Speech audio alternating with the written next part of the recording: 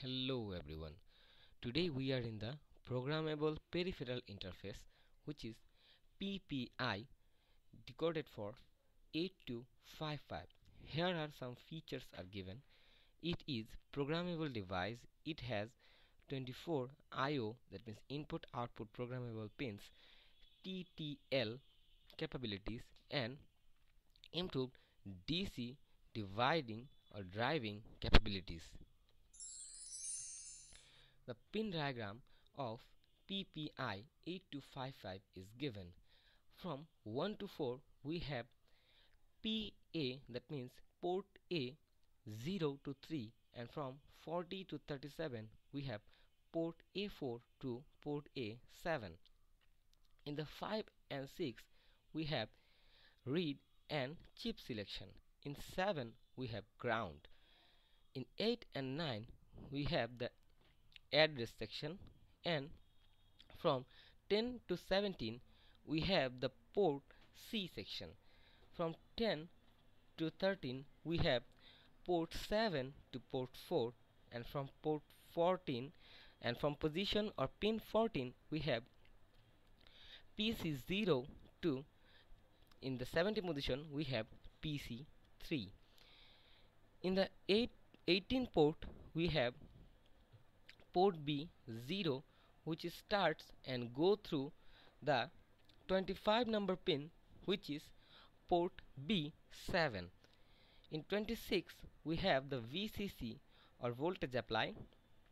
In 27 to 34 we have data line, where the 34 to 27 it goes from D0, that means data 0, to data 7. In 35 we have reset, and 36 we have write. 37 to 40 we have already discussed. You have seen that in the read, chip select and write, which is port 5, 6 and 36, have a bar up on them. The bar denotes that those are active low. So when the voltage or input is low, then the read, chip selection and write works.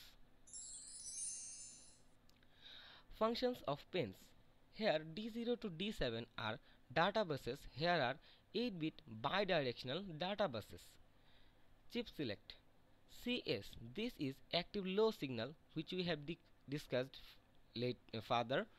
Now the read section, which is also active low, and write is also active low, which we have discussed.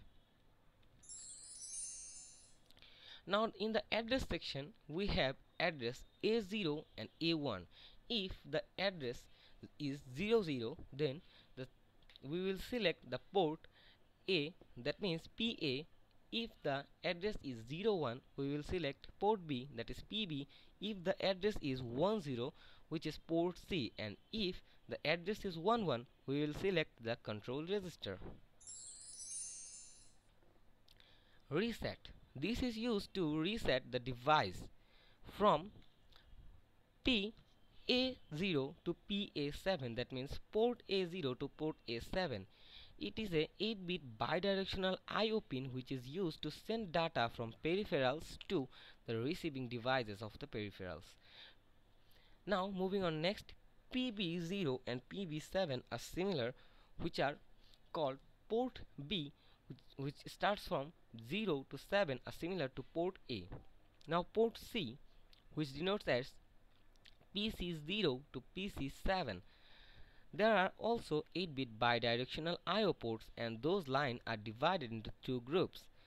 From PC0 to PC3 are the lower groups of port C, and from PC4 to PC7 are the higher groups of port C. Those are the two groups of port C. Now moving to the next. This is the block diagram of programmable peripheral interface, which is PPI. Here we can see, first of all, we have the data bus buffer, which is bidirectional and connected with D0 to D7, and it's directly connected with the internal bus. Then now we have two groups, group controller A and group controller B, which are connected with the read-write control logic. In the read-write control logic, we have write, read, address, reset, and control signal, which generate a pulse and then send it to the groups Group B and Group A. Group A and Group B are also connected with the internal bus, and then the signal goes to the Group A section, which have port A and port C, and Group B section, which have port C and port B. The bidirectional connection between internal buses of groups and ports are conducted here. You can see in this diagram that Group A have port B with 8 ports, but Group A have port C with the upper port C ports. Upper ports are from PC7 to PC4, and the Group B contains of port C with lower bits. Lower bits are PC3 to PC0, and the Group B and port B have 8 bits. So this is the block diagram of PPI. This is a very important for your exam question. Now, data bus buffer. It is a 8-bit bidirectional data bus which is used to interface between 8255 data bus with system bus. The internal bus of the output pin is D7 to D0. The direction of data buffer is dedicated by read-write controller logic. The read-write control logic, the control signals are read and write, the address signals are A0 and A1, and chip selection in 8255 operation is enabled or disabled by the chip selection. Now we are in the group section. In group A and B we have some parts. In group A we have port A and the uppercase of port C. In group B we have port B and the lowercase of port C. In port A we have 8-bit buffered I/O latch. It can be programmed as in 3 modes. Port A can be programmed in 3 modes: mode 0, mode 1 and mode 2. In port B, this is also 8-bit buffer latched, but it can be programmed by only 2 modes: mode 0 and mode 1.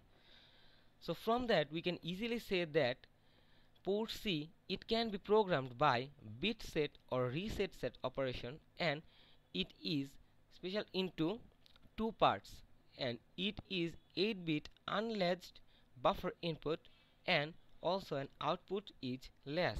So the points of port A, port B and port C are very important for exam question point of view. So moving to the next. Operation modes. We have already discussed that here we have 3 modes. In mode 0, it is simple input and output. In this mode, 2 8-bit ports, port A and port B, and 2 4-bit ports, port C upper and port C lower, are available. Features. Any port can be used as an input or output port, and output ports are obviously latched and input ports are buffered but not latched. Ports don't have handshaking or interruption capabilities. Those are the features of mode 0. Now we will discuss about mode 1. 2 groups of group A and group B are available in the stop section. Each group contains 8-bit data I/O ports and 4-bit control ports. 8-bit data ports can be either used in input or output. Both the input and output are latched. Output of 8-bit port is C.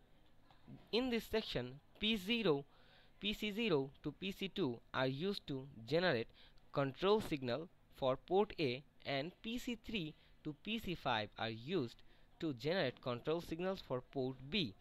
In the mode 1, the line PC and P7 may be used in the independent I/O lines. Now we are finally in the mode 2, which is stopped bidirectional mode.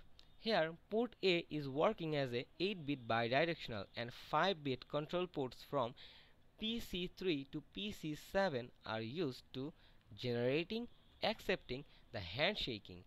So we can say that the mode 2 allows the handshaking signals for port A. Both the input and output are latched.